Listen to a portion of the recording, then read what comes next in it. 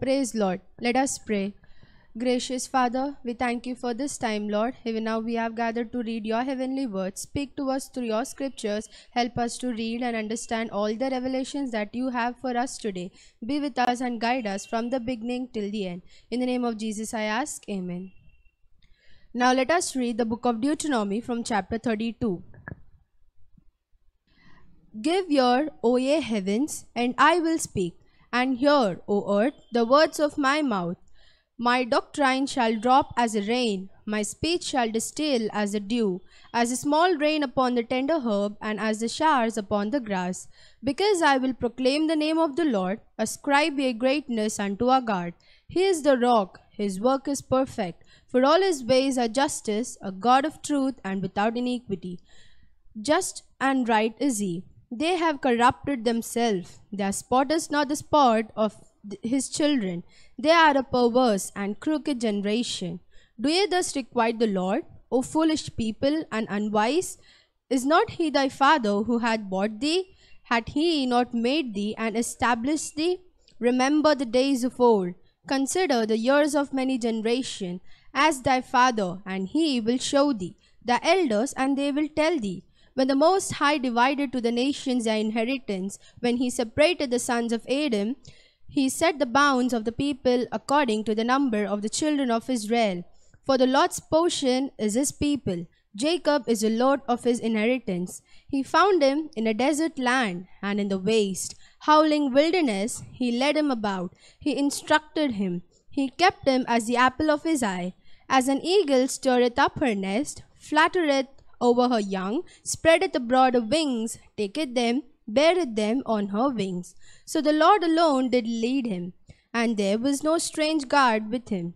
He made him ride on the high places of the earth, that he might eat the increase of the fields. And he made him to suck honey out of the rock, and oil out of the flinty rock, butter of cows and milk of sheep, with the fat of lambs and rams of the breed of Bashan, and goats with the fat of kidneys of wheat. And thou didst drink the pure blood of the grape. But Jeshurun grew fat and kicked. Thou art become fat, thou art grown thick, thou art covered with fatness. Then he forsook God who made him, and lightly esteemed the rock of his salvation. They provoked him to jealousy with strange gods. With abominations provoked they him to anger. They sacrificed unto demons, not to God, to gods whom they knew not, to new gods who came newly up, whom your fathers feared not. Of the rock who begot thee thou art unmindful, and hast forgotten God who formed thee. And when the Lord saw it, he abhorred them, because of the provoking of his sons and his daughters. And he said, I will hide my face from them. I will see what their end shall be, for they are a very perverse generation, children in whom is no faith. They have moved me to jealousy with that which is not God. They have provoked me to anger with their vanities. And I will move them to jealousy with those who are not a people. I will provoke them to anger with a foolish nation.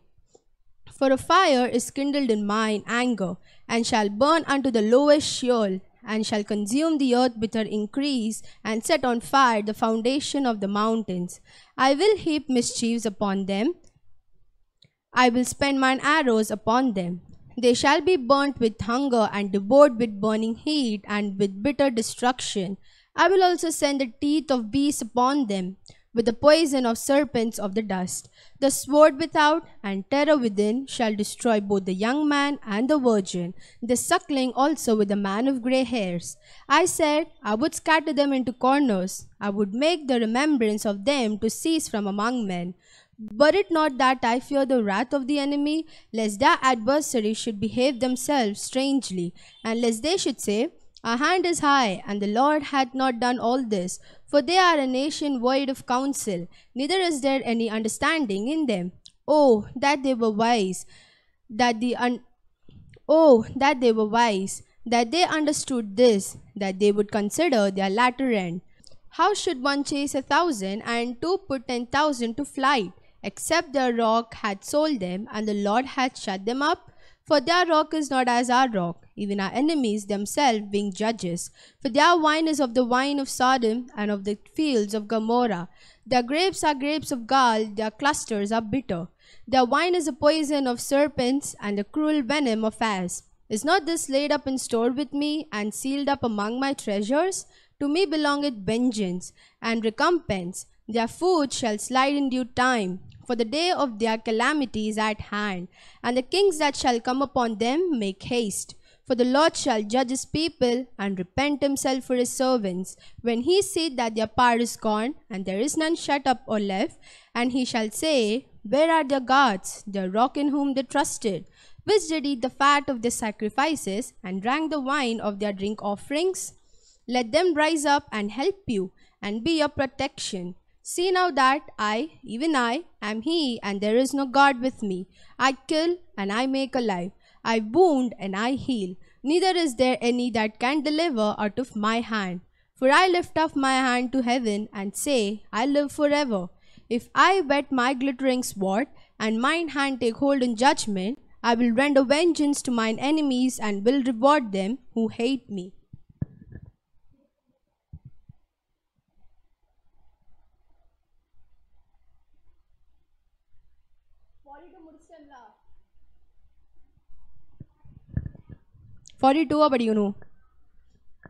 I will make mine arrows drunk with blood, and my sword shall devour flesh, and that with the blood of the slain and of the captives from the long-haired heads of the enemy. Rejoice, O ye nations, with his people, for he will avenge the blood of his servants, and will render vengeance to his adversaries, and will be merciful unto his land and to his people. And Moses came and spoke all the words of this song in the ears of the people, he and Hoshea the son of Nun.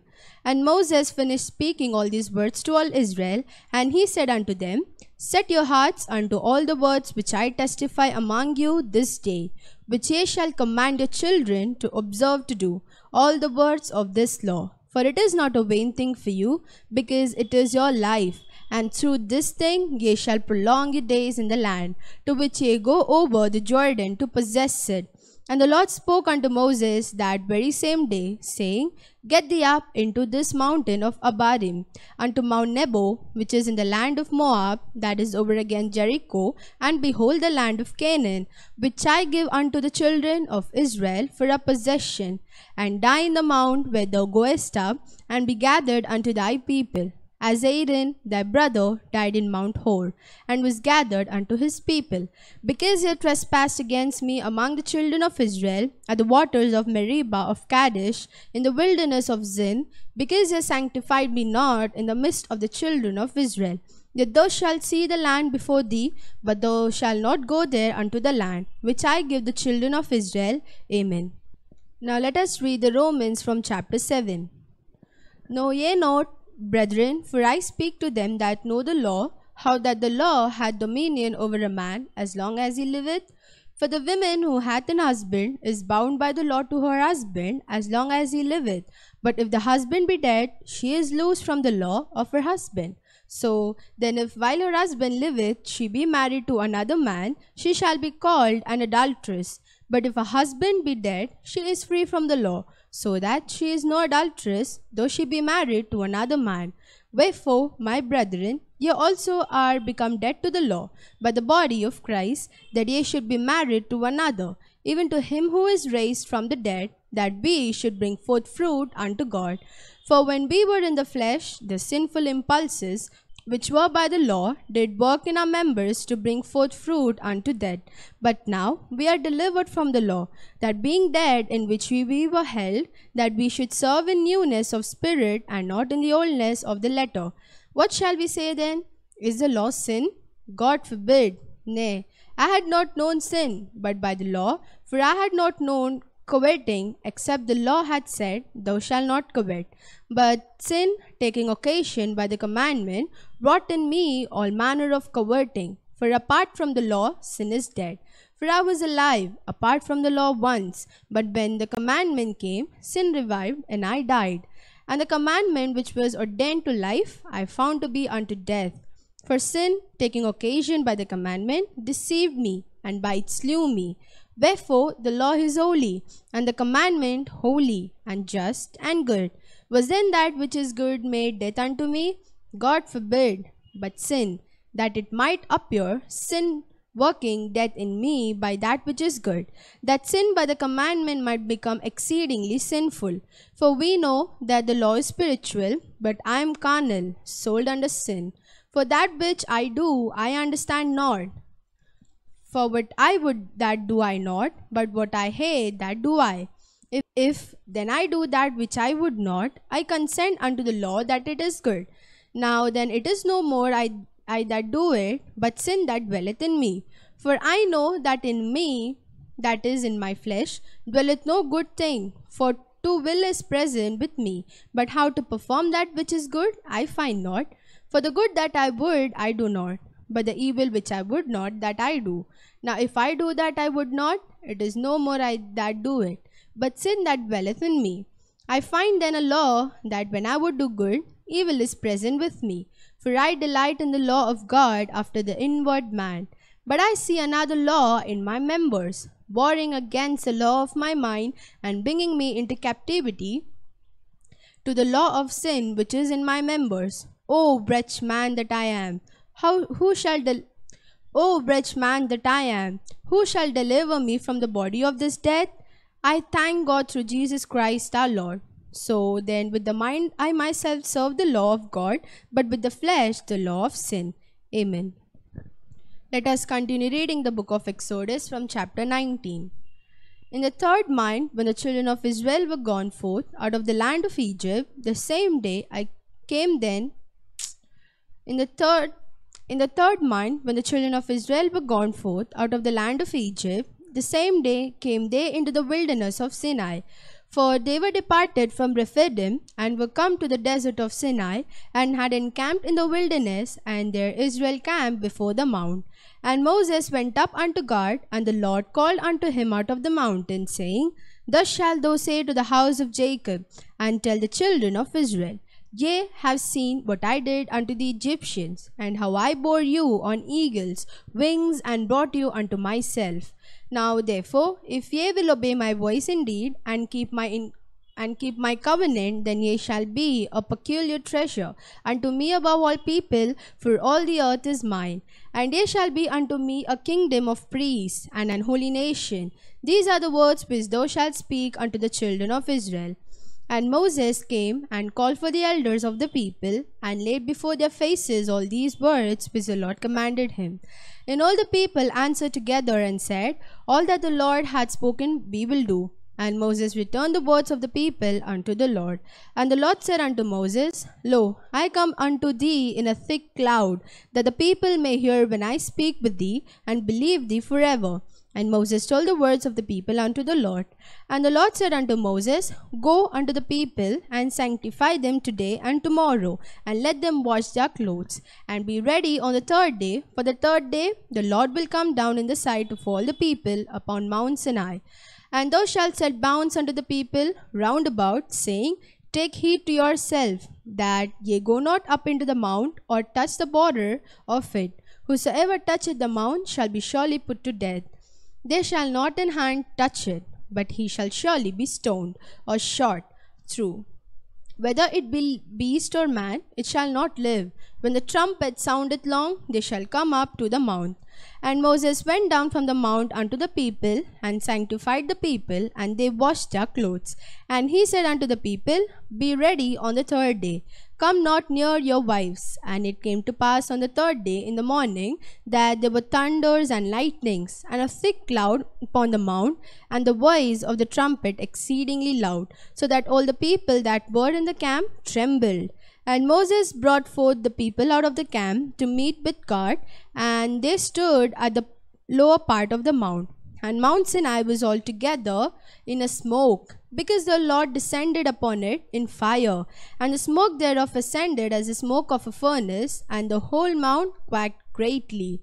And when the voice of the trumpet sounded long, and became louder and louder, Moses spoke, and God answered him by a voice. And the Lord came down upon Mount Sinai on the top of the mount, and the Lord called Moses up to the top of the mount, and Moses went up.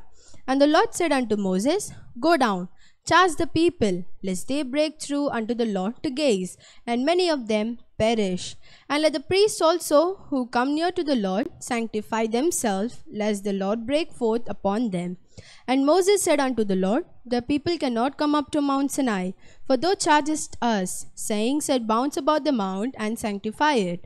And the Lord said unto him, away, get thee down, and thou shalt come up, thou and Aaron with thee. But let not the priests and the people beg through to come up unto the Lord, lest he break forth upon them. So Moses went down unto the people, and spoke unto them. Amen.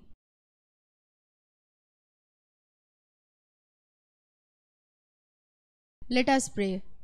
Gracious Father, even now you helped us to read your heavenly words, and I thank you for that.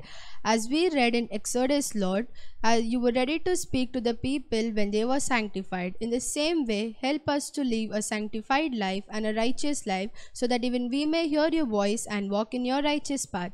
Be with us and protect us every day. In the name of Jesus I pray. Amen. God bless you.